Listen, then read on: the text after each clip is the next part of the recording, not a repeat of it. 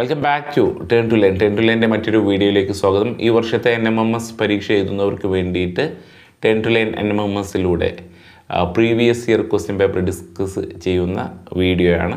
Previous year question paper discuss ചെയ്യുന്നത് വഴി നമുക്ക് ക്വസ്റ്റ്യൻസിൻ്റെ ഏരിയാസും അതുപോലെ തന്നെ നമ്മൾ പഠിക്കേണ്ടത് ശരിയായ രീതിയിലാണെന്നും പഠിക്കേണ്ട ഏരിയയൊക്കെ നമുക്ക് മനസ്സിലാവും. അതുകൊണ്ടാണ് നമ്മൾ പ്രീവിയസ് ഇയർ ക്വസ്റ്റ്യൻ പേപ്പർ നമ്മൾ ഡിസ്കസ് ചെയ്യുന്നത്. അതുവഴി മറ്റുള്ള വിവരങ്ങളും നിങ്ങൾക്ക് ലഭിക്കും എന്നുള്ളതാണ്. അപ്പോൾ 2016 സാറ്റിൻ്റെ 1 മുതൽ 13 വരെയുള്ള ചോദ്യങ്ങളാണ് നമ്മൾ ഈ വീഡിയോയിൽ ഡിസ്കസ് ചെയ്യുന്നത്. ഹിസ്റ്ററിയുമായി ബന്ധപ്പെട്ടതാണ് ഈ ഭാഗം. 8ാം ക്ലാസ്സിലും പ്രധാനമായിട്ടും 8ാം ക്ലാസ്സിലെയും 9ാം ക്ലാസ്സിൽ 7ാം ക്ലാസ്സിലെയും പാഠഭാഗങ്ങളിൽ നിന്നുള്ള ചോദ്യങ്ങളാണ് ചോദിച്ചിട്ടുള്ളത്. NMMSൽ സാധാരണഗതിയിൽ നോട്ടിഫിക്കേഷൻ സമയത്ത് പറയുന്നത് പോലെ 8ാം ക്ലാസ്സിലെയും 7ാം ക്ലാസ്സിലെയും പാഠഭാഗങ്ങളാണ് NMMS പരീക്ഷയ്ക്ക് വേണ്ടിയിട്ട് ചോദിക്കാറുള്ളത്. ഇതിലെ ഒന്നാമത്തെ ചോദ്യം നമുക്ക് നോക്കാം. ഒന്നാമത്തെ ചോദ്യം എന്നുള്ളത് മാച്ച് ദ ഫോളോയിങ് ആണ്. അപ്പോൾ match the list 1 with list 2 and select correct answer response from the option given after. പട്ടിക 1, പട്ടിക 2 എന്നിവ പരിശോധിച്ച് ശരിയായി ക്രമപ്പെടുത്തുക. താഴെ അതിൻ്റെ ഓപ്ഷനുകൾ തന്നിട്ടുണ്ട്. അപ്പോൾ ഇത്തരത്തിലുള്ള ക്വസ്റ്റ്യൻ വന്നിട്ടുണ്ടെങ്കിൽ നമുക്ക് യൂസ് ചെയ്യാൻ പറ്റുന്നതാണ് എലിമിനേഷൻ മെത്തേഡ് എന്നുള്ളത്. ഓക്കെ, നിങ്ങൾക്ക് ഏതെങ്കിലും ഒന്ന് അറിയുന്നുണ്ടെങ്കിൽ അത് നമ്മുടെ ഓപ്ഷനിൽ ഉണ്ടോ എന്ന് നോക്കുക. ഉദാഹരണത്തിന് നമുക്കിവിടെ ലിസ്റ്റ് 1 കൊടുത്തിട്ടുള്ളത് ഡെക്കാമറൂണ്, divine comedy, Canterbury tiles, utopia. അപ്പോൾ ഇത് നമ്മുടെ റിനൈസൻസ് ടൈമിലുള്ള ലിറ്ററേച്ചറാണ് എന്ന് മനസ്സിലാക്കാം. ഇത് റിനൈസൻസുമായി ബന്ധപ്പെട്ട 7ാം ക്ലാസ്സിലത്തെ പാഠഭാഗത്തിൽ നിന്നാണ് ഈ ചോദ്യം വന്നിട്ടുള്ളത്. Then Dante, Thomas More, ബൊക്കേഷ്യോ, Jeffrey Chaucer. ഇതിൽ ഡെക്കാമറൂൺ എന്നുള്ള പുസ്തകം എഴുതിയിട്ടുള്ളത് നമുക്കറിയാം, അത് ബൊക്കേഷ്യോ ആണ് എന്ന് അറിഞ്ഞിട്ടുണ്ടെങ്കിൽ നമുക്ക് ബാക്കിയുള്ളത് അറിഞ്ഞിട്ടില്ലെങ്കിലും കുഴപ്പമില്ല. കാരണം ആ ഓപ്ഷൻ 3A എന്നുള്ള ഓപ്ഷന് തന്നിട്ടുള്ള ഓപ്ഷനുകളിൽ ഏതാണ് എന്നുള്ളത് നോക്കാം. അപ്പോൾ 3 ആയിട്ട് വരുന്നത് 2 മാത്രമേ ഉള്ളൂ. അങ്ങനെയെങ്കിൽ നമുക്ക് 2 മാർക്ക് ചെയ്യാൻ പറ്റും. ഓക്കെ, അപ്പോൾ ഇതാണ് എലിമിനേഷൻ മെത്തേഡ്. നമുക്ക് അറിയുന്നത് അല്ലെങ്കിൽ തെറ്റാണെന്ന് ഉറപ്പുള്ളത് നമുക്ക് എലിമിനേറ്റ് ചെയ്തതിന് ശേഷം ബാക്കിയുള്ളത് നമുക്ക് ശരിയാക്കി മാർക്ക് ചെയ്യാൻ പറ്റുമെന്നുള്ളത്. ഇതിലിപ്പോൾ നമുക്ക് ഡെക്കാമറൂൺ മാത്രമേ അറിയുന്നുള്ളെങ്കിൽ നമുക്ക് ഉത്തരം കിട്ടി. കാരണം ഡെക്കാമറൂൺ എഴുതിയിട്ടുള്ളത് ബൊക്കേഷ്യോ ആണ് എന്നുള്ളത് അറിയാമെങ്കിൽ നിങ്ങൾക്ക് ആൻസറിലേക്ക് എത്രയും പെട്ടെന്ന് തന്നെ എത്താൻ കഴിയും. അപ്പോൾ അതാണ് എലിമിനേഷൻ മെത്തേഡ് വഴി നമ്മൾ സോൾവ് ചെയ്യുന്നത്. ഇത്തരത്തിലുള്ള കോമ്പറ്റേറ്റീവ് എക്സാമുകളിൽ നമ്മൾ പ്രയോജനപ്പെടുത്തുന്നതാണ് ഇത്തരത്തിലുള്ള എലിമിനേഷൻ മെത്തേഡുകൾ. ഓക്കെ, അപ്പോൾ ബാക്കിയുള്ള നോക്കാം. ഡെക്കാമറൂണ് ബൊക്കേഷ്യോ ആണ് എന്ന് പറഞ്ഞു. Divine comedy ഡാൻഡയുടേതാണ് divine comedy. The Canterbury tiles Jeffrey Chaucer ആണ്. ദെൻ ഉട്ടോപ്പിയ തോമസ് മൂർ ആണ്. ഓപ്ഷൻ 2 ആണ്. 3A, B4,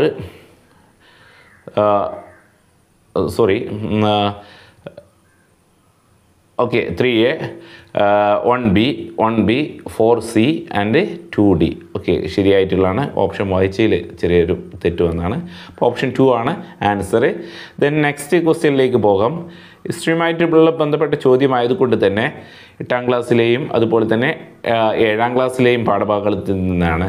ഇതും 7ാം ക്ലാസ്സിലെ പാഠം ഇന്ത്യൻ റിനൈസൻസുമായി ബന്ധപ്പെട്ട ചോദ്യമാണ്.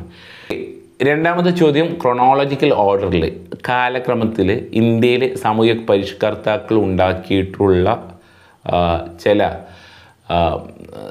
സ്ഥാപനങ്ങൾ അല്ലെങ്കിൽ അവർ ഫൗണ്ട് ചെയ്തിട്ടുള്ള മൂവ്മെൻറ്റുകൾ ആണ്. ആര്യ സമാജ്, ബ്രഹ്മ സമാജ്, ദെൻ പ്രാർത്ഥനാ സമാജ്, ദെൻ രാമകൃഷ്ണ മിഷനാണ്. അപ്പോൾ ഇതിൽ ഏതാണ് ആദ്യം ഉണ്ടായിട്ടുള്ളത് എന്നുള്ളതാണ്. ഓക്കെ, ഇതിലേതാണ് ആദ്യം? ക്വസ്റ്റ്യൻ ഒന്ന് നോക്ക്. ആര്യ സമാജാണോ ബ്രഹ്മ സമാജാണോ? അപ്പോൾ ഇതിൽ ഏറ്റവും ഫസ്റ്റ് ഉണ്ടാക്കിയിട്ടുള്ളത് സതി നിർത്തലാക്കിയിട്ടുള്ള നിങ്ങൾക്കറിയാം രാജാറാം മോഹൻ റോയാണ് ഇന്ത്യയിലെ സാമൂഹിക പരിഷ്കർത്താവിൻ്റെ ഫാദർ ഓഫ് ഇന്ത്യൻ റിനൈസൻസ് അല്ലെങ്കിൽ ഇന്ത്യൻ സോഷ്യൽ റിഫോമർ എന്നൊക്കെ അറിയപ്പെടുന്നത് ആരാണ്? സതി നിർത്തലാക്കിയിട്ടുള്ള രാജാറാം മോഹൻ റോയ് സ്ഥാപിച്ചിട്ടുള്ള ബ്രഹ്മോ സമാജാണ്. ഓക്കെ, ബ്രഹ്മോ സമാജാണ് എന്നുള്ളത്. അപ്പോൾ ബ്രഹ്മസമാജ് ഓപ്ഷൻ ഫസ്റ്റ് വരുന്ന ബി ഫസ്റ്റ് വരുന്ന ഒരേ ഒരു ഓപ്ഷനുള്ളൂ, 2 ആണ്. 2 ബാക്കിയൊക്കെ സെയിം ആയിട്ടുണ്ടാവും അല്ലേ. ഫസ്റ്റ് ബ്രഹ്മസമാജാണ് ഉണ്ടായിട്ടുള്ളത്. ബ്രഹ്മസമാജ് ഉണ്ടാക്കിയിട്ടുള്ളത് 1828-ലാണ്. 1828-ലാണ് ബ്രഹ്മസമാജ് ഉണ്ടാക്കിയിട്ടുള്ളത്. ഓക്കെ. ദെൻ ആര്യ സമാജ് സ്വാമി ദയാനന്ദ സരസ്വതി ഉണ്ടാക്കിയിട്ടുള്ളതാണ് ആര്യ സമാജ്. അത് 1875-ലാണ്. 1875-ലാണ് ബ്രഹ്മസമാജ് ആര്യ സമാജ് ഉണ്ടാക്കിയിട്ടുള്ളത്. സ്വാമി ദയാനന്ദ സരസ്വതിയാണ്. പ്രാർത്ഥനാ സമാജ്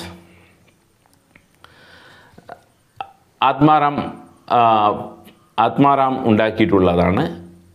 പ്രാർത്ഥനാ സമാജ് 1857-ലാണ്. 1857 റിവോൾട്ട് ആ സമയത്താണ് പ്രാർത്ഥനാ സമാജ് ഉണ്ടാക്കിയിട്ടുള്ളത്.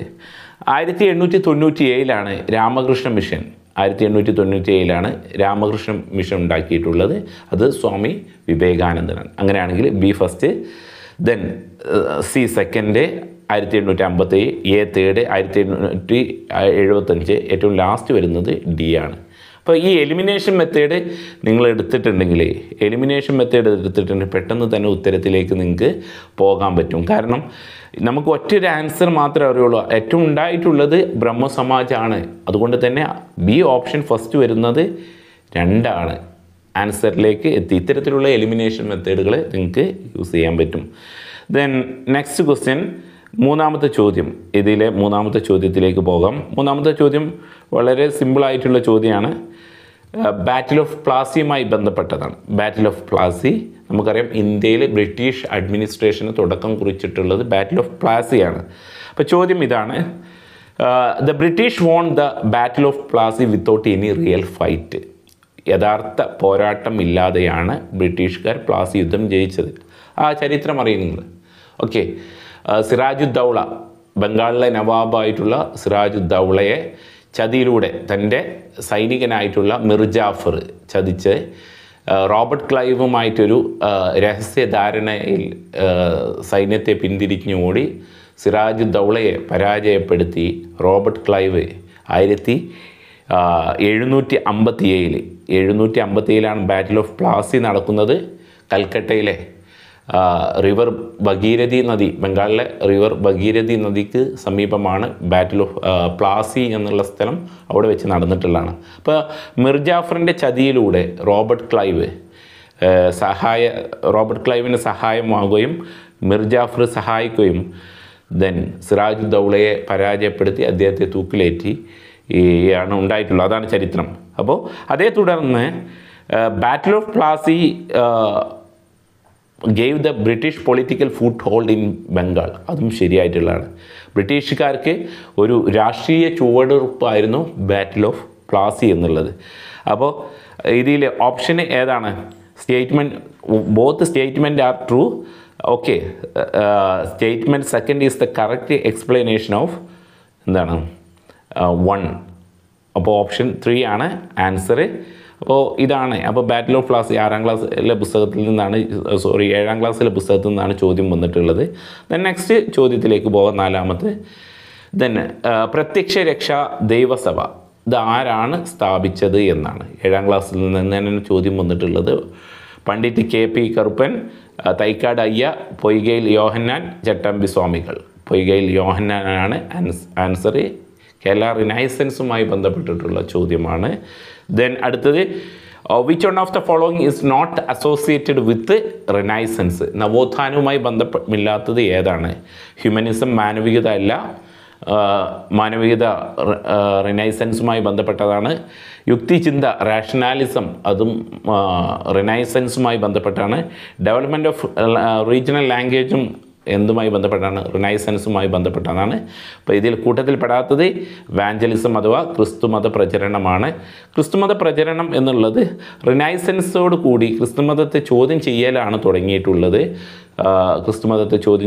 തുടങ്ങിയിട്ടുള്ളത്. ദെൻ അടുത്ത 6ാമത്തെ ചോദ്യം, ഡോക്ട്രിൻ ഓഫ് ലാപ്സ് ദത്തവകാശ നിരോധന നിയമം ആരാണ്, ഏത് ഗവർണറാണ് ഇൻട്രൊഡ്യൂസ് ചെയ്തത്?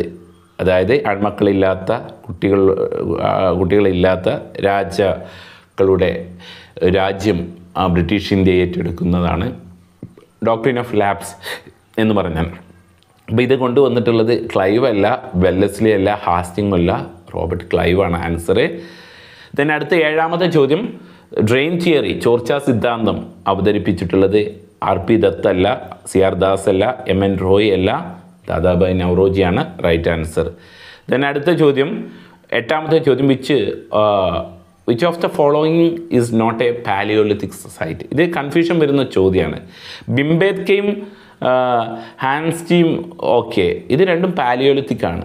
പിന്നെ വരുന്ന 2 ഓപ്ഷൻ ലോത്തലാണ്, ദെൻ നാഗാർജുനക്കൊണ്ടയാണ്.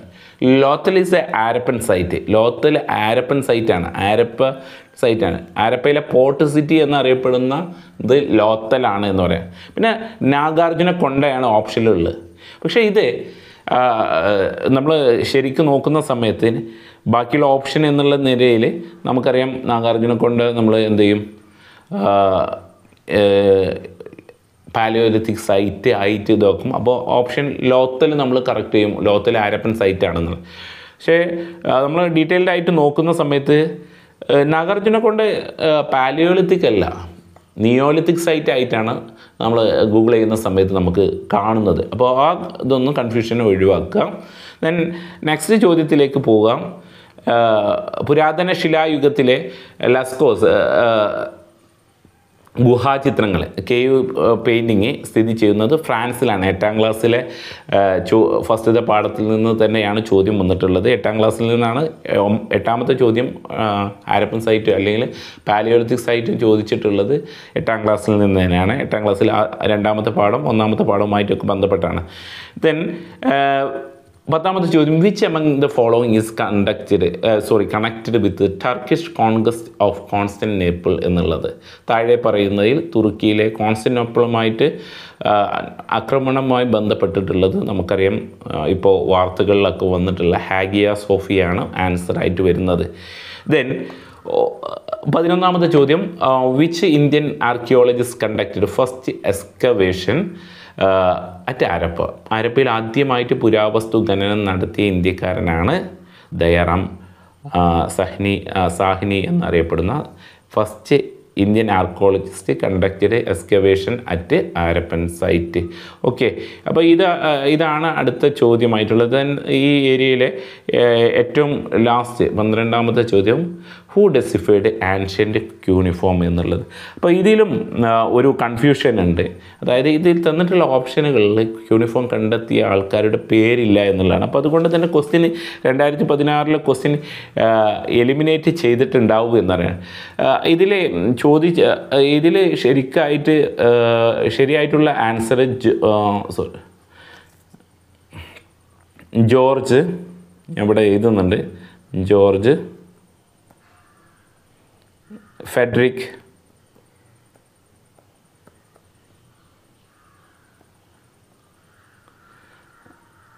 ഗ്രോട്ടാണ് ആൻസറായിട്ട് വരുന്നത്. George Federico ഗ്രോട്ട്. ഇത് നമ്മുടെ ഗോർഡൻ ചിൽഡി, എൻട്രി ചാമ്പലിയൻ, അതുപോലെ തന്നെ റൗളിൻസൺ, ഇതൊന്നും ഓപ്ഷനിൽ ഇല്ല. അപ്പോൾ ഈ ക്വസ്റ്റ്യൻ എലിമിനേറ്റ് ആയിട്ടുണ്ടാവും എന്നാണ്. അപ്പോൾ ശരിയായിട്ടുള്ള ജോർജ് ഫെഡറിക് ഗ്രോട്ടനാണ് എന്നുള്ള. അപ്പോൾ ഇതാണ് നമുക്ക് ഇന്ന് ഡിസ്കസ് ചെയ്യാനുള്ള ഏരിയ.